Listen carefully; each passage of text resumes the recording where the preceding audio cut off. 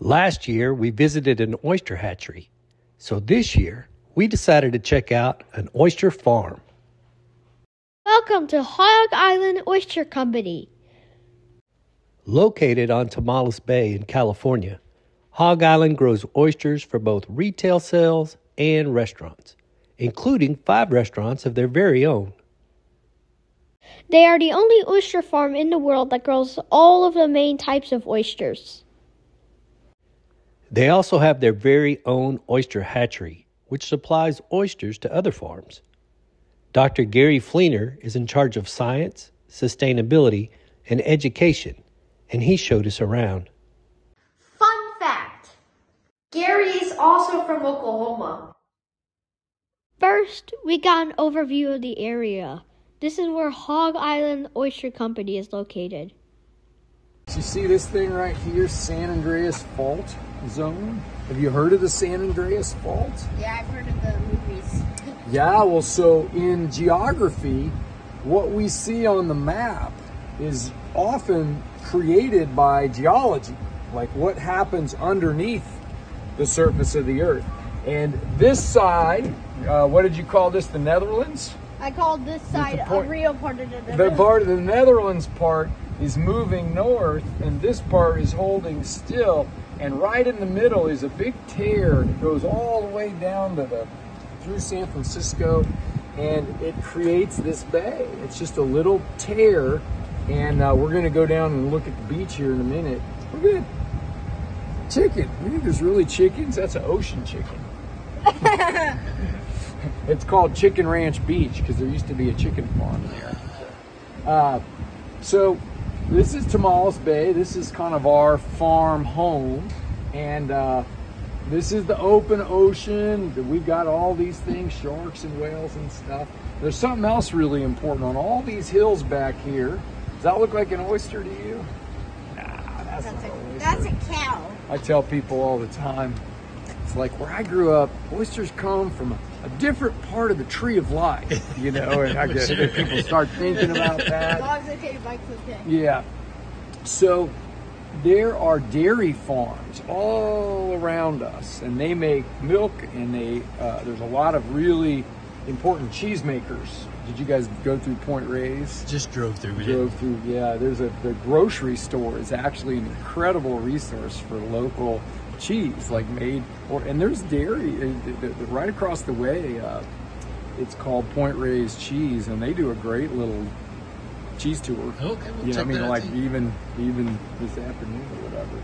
So that's where we are: California, San Francisco, Tomales Bay, Point Reyes National Seashore that looks a little bit like the Netherlands. When we went down to the water, we talked about the tidal zone. In this area, sometimes it's covered by water and sometimes it's not. Adaptation are behaviors and characteristics that plants and animals take on to live in their environment. In this case, living in the tidal zone. One example is this rockweed. The rockweed has roots that tether it from washing away. At low tide, it lays on the ground. As the tide comes in, the air-filled bubbles on the plant let it float on the surface, where it can still absorb sunlight and photosynthesize. Egrets have long legs and beaks that make them excellent hunters in the tidal flats. Little fishes, and there's actually small shellfish, clams, and the egret's legs are only so long. Take a look again at that egret out there. If the egret got into 2 feet of water, and egrets don't float very well, right? They fly well and they wade. So the egret is using the shallow water. And through the day, the egret will follow the tide up and down and feed. Even humans have adaptations, like putting buildings on stilts to be above high tide. Oysters live in the tidal zone.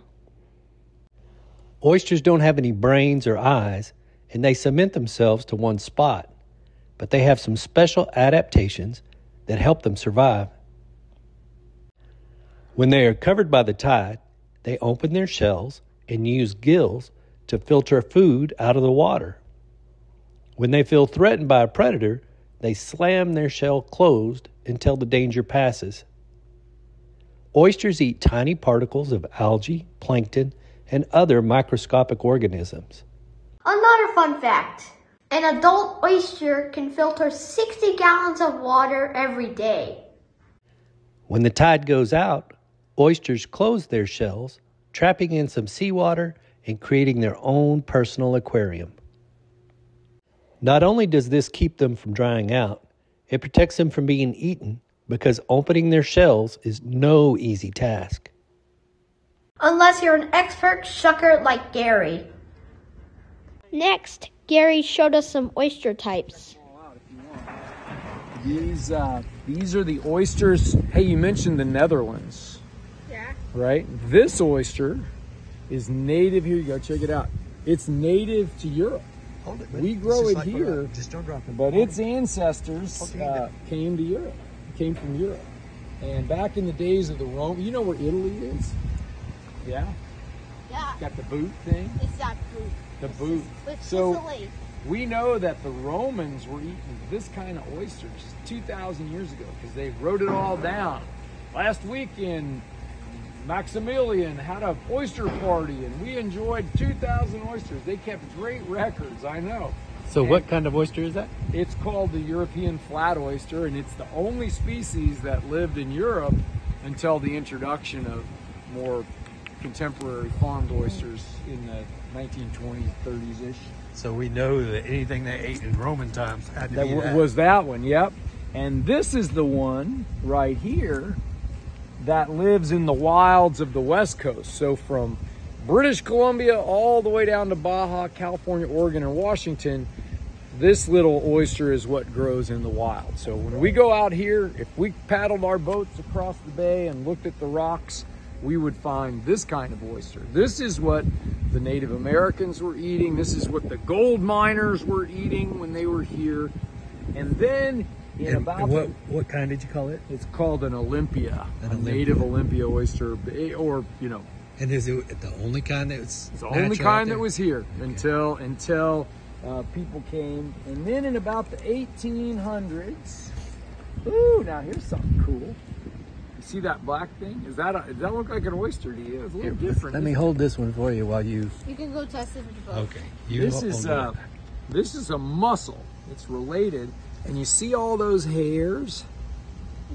Mussels, this animal here, that's an oyster. This animal here, are you ready for this? Yeah. Superpowers. Spider-Man threads. Can you see those Spider-Man threads in there? I see them. How do you even get rid of that? The oyster literally makes Spider-Man threads and shoots them out and sticks itself to other things. So this mussel has stuck itself to these two oysters right here. And it's pretty amazing. They're studying this all around the world. Like, how do... Gary said these hairs are stronger than steel. Yeah, for its diameter. Yeah, for its diameter. And why does it do this? Well, because the oceans throws things around. And if you can't move by yourself, you kind of want to stay put where the food is. Well, that's the native oyster of the East Coast, Louisiana, and then all the eastern states from Maine through Florida. That's it. Alabama. You know, the Latin name's Virginica, but yeah, eastern oyster. On the East Coast, they call it the American oyster because they used to trade them into Europe, and the Europeans called them American oysters because that's what they got. But yeah, so right here in my hand, bud, you can see pretty much all the main oysters of the world in one spot. We actually happen to grow them all here. Whoa. And there's one more. That's from the east coast of North America. This one, this Olympia, is from the west coast of North America. You know, like Alaska and Yukon. There are oysters in Alaska, but not Hawaii. This one's from Europe, so all of those countries, France, Spain, the United Kingdom, Holland, all Russia. those. Russia, you know, Russia's coastline is so far north that they don't really have oysters Yeah, up in also there. they're blocked from anything native. And then this one, actually sub this one out for a different one, because this one here, yeah. This one is from Japan, and this one is also from Japan, and all together 98% or more of all the world's oysters fall in one of these 5 groups. So just Eastern? Eastern, the Virginica or American oyster. This is the Olympia, which is native to the west coast of North America. This is called the European flat oyster. Some people call it a Bellon, after a French estuary where they're famous. This is called the Miyagi, after the place in Japan where it originally came from. And this one is called the Kumamoto, after the place in Japan where it originally came from. These are closely related, obviously. They're both from Japan, and the rest of them. So there's some other oysters in the world, but these are the ones that really, in Europe, they still farm this one and the Japanese one. On the East Coast, they only farm this one. On the West, we're the only farm, we think, in the whole world, Alex, that farms all 5 of these in the same place. But mostly, we farm the Japanese one because that's a 1-year animal in terms of getting to market. That's a 3-year animal. That's a 4-year animal. That's a 12-year animal, right? And that's a 2 to 3-year animal. So this one, because it grows fast, it tastes good, and it's flexible all around the world. In France, in Australia, in Japan, in China, in the west coast of the United States, Canada, Alaska, they grow this particular oyster. We were wondering, with only 5 kinds of oysters, why do we see so many different oysters offered on menus? To answer that, we need to back up a little bit and give an overview of the farming process. Oysters produce millions of microscopic eggs. In the wild, less than 10% survive. Those that do permanently glue themselves to other oysters, which helps them thrive, but it's not good for producing individual oysters for retail. When oysters are born in the ocean, they're microscopic. We can't see them. We could scoop up millions of them in our hands in clean water like that water, and we wouldn't have any idea that they were full of oyster larvae, little itty bitty oysters. So farmed oysters start out in a hatchery in a controlled environment, which allows the baby oysters to grow safely and healthy with a much higher survival rate. When the oysters get to 1 to 3 millimeters in size, they get moved from the hatchery phase to a nursery phase. Millimeter is the thickness of a penny. In the nursery, they get daily care to monitor health, condition, and growth. Once they are big enough to stay in these baskets, the oysters get moved into the farm. Hog Island has leases and permits from the state of California that allows them to farm oysters in Tomales Bay. They also have to maintain other permits, compliance records, and testing related to water quality, food quality, transportation, storage, and the sale of oysters. There are a lot of mechanisms in place to ensure worker, consumer, and environmental safety. The baskets protect the oysters from predators, but allow the water to freely flow around the oysters so they can feed and grow. When the oysters are ready to be harvested, they are brought in from the bay on this boat and put in tanks with highly filtered seawater, ensuring they are clean, food safe, and ready to eat. From here, they could be sold at the Hog Island Farm Shop, sent to their restaurants, sold to other restaurants, or even shipped directly to consumers.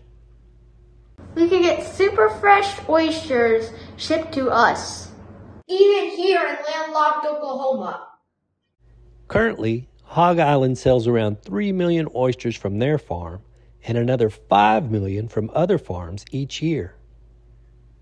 So back to the question, why are there so many oyster types on menus?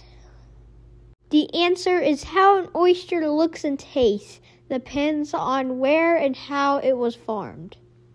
When one goes up to Seattle and the other stays here, comes down to Tomales Bay and goes into baskets, because of the differences in saltiness and chemistry and plankton food that they're going to eat, when they come back and re-meet each other here in California, guess what? What?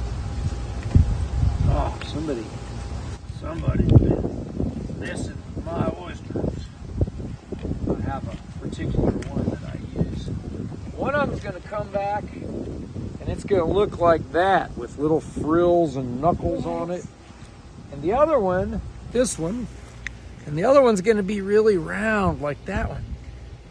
And we know, top secret, right? We know they started out identical. But because this one grew in Puget Sound up in Washington, and this one grew in Tomales Bay, and this one grew in one kind of basket, and this one grew in a different kind of basket, the shape, the taste, everything about them. So when they go to the oyster bar, you'll see Hog Island Sweetwater and Chelsea Gem, and we may have sold them their seed, but they're not gonna, and no, they're gonna taste different, they're gonna look different, all based on both what they're eating, the ecosystem they live in, and then what kind of culture method that we use. There's where they stay until it's time for them to sell. You wanna hold that bag for me? Got it? Yes. So, before you leave, I wanna show you how to open an oyster. I don't know if you're feeling super brave, but I'll eat one if you'll eat one. What do you think? All right, Alex. You don't have to eat one, but I want to show you around the inside of one of these oysters, and then this is the magic sauce for Dad to help him. So check it out. It's a top shell and a bottom shell there. And when the oyster's in the water, it has a hinge in the back, and it opens up, and the tides bring phytoplankton and it filters it out. And then when the tide goes out, it closes up tight, like we said, and it has a little bit of water inside of it. But the only thing holding those shells together is a little hinge in the back. And if we just pierce that hinge, we can actually take that top lid right off, like that. And so take a look, buddy. See in there? There's the seawater. That's the thing that helps it stay alive when it's low tide. And that's its one muscle. Do you need to be on that side so that you can see? Go move around. Oh, yeah, if you sit right here next to me. Right. There you go. No, I don't want to see it. Oh, you don't want to see it? Oh, you don't want to see it. I'll I got see you. it. We can look at it later. That's all right, yeah. I thought you were the sun was for the seawater. So there it is. And those are the gills. That's where they filter. You can kind of see those little skinny lines in there. And they've got a whole set of those gills, and that's how they capture the food out of the water.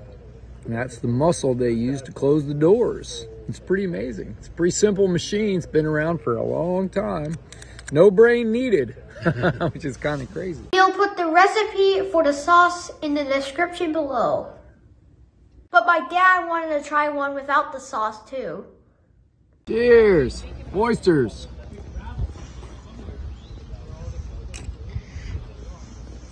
Yeah, just salty and yeah, definitely. not bad. Thumbs up. Pop's got it. Dad's shocked. That was pretty good. That was pretty cool.